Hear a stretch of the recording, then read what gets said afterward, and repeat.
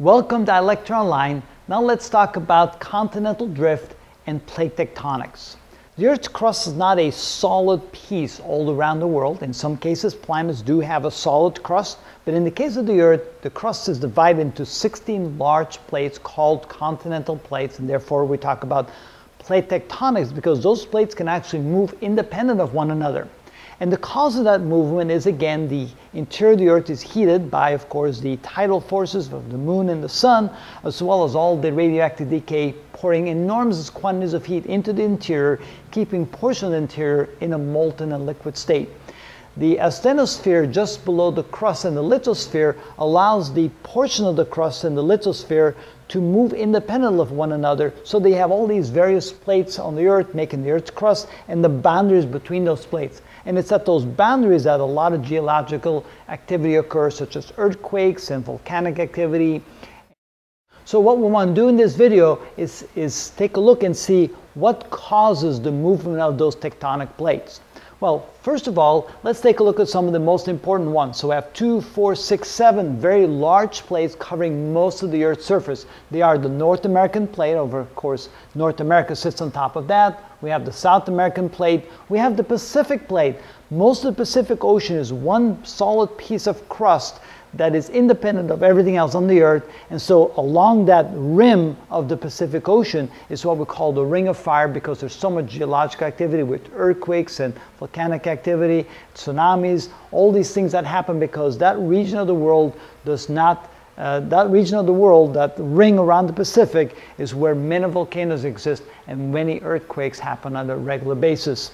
We have the Eurasian plate that contains both Europe and Asia. We have the African plate containing the continent of Africa. The Antarctic plate is a separate plate down at the bottom there. And the Indian-Australian plate, which is slowly moving up against the what we call the Eurasian plate, and that's where those two meet. This is where the Himalayan mountains are still growing in size. The Himalayan mountains are still being pushed up because of where the two plates collide.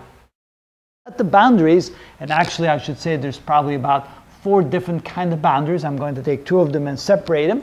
So there's 4 boundary activities really that happens at these various boundaries. One of them is what we call a transform boundary. A transform boundary is where 2 plates rub against one another. Sometimes one is going in one direction, the other plate is going in the opposite direction, and as time goes by, the sides they scrape against one another. They typically get locked in, and then when they get pushed and pushed and pushed, eventually they unlock, and then there's an earthquake that happens.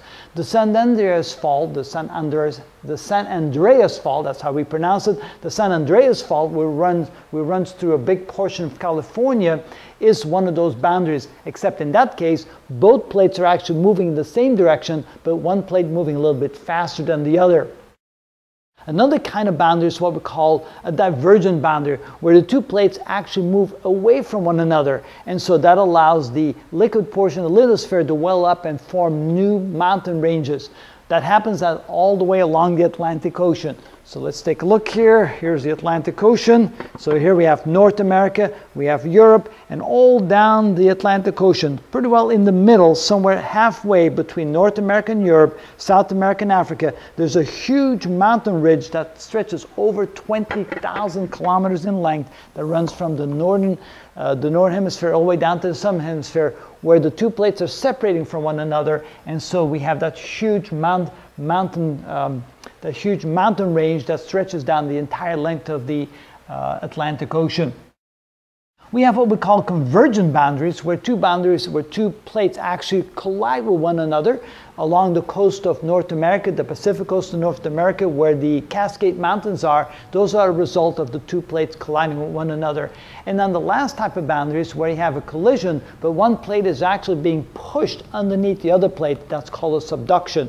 So what happens is that the plate is actually being pushed back into the interior of the Earth to be then part of the interior of the Earth again. And that happens where the Indian plate, the Indian and the Australian plate, is being pushed up against the Himalayan mountains.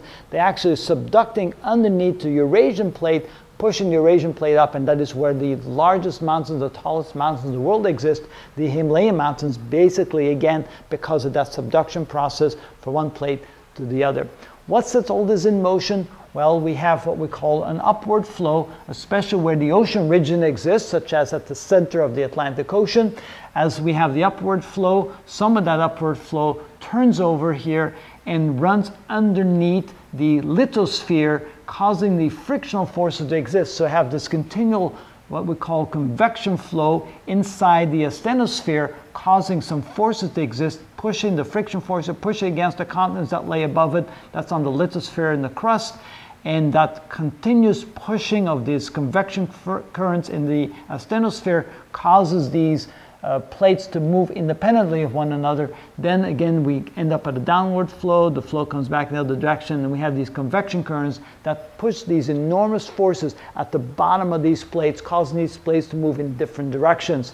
This is what sets everything in motion. Again, how can that happen? Because there's still sufficient interior heat in the Earth's interior for these motions to exist, and therefore for continental drift to exist, and for this continual mountain building, mountain erosion, and changing of the surface.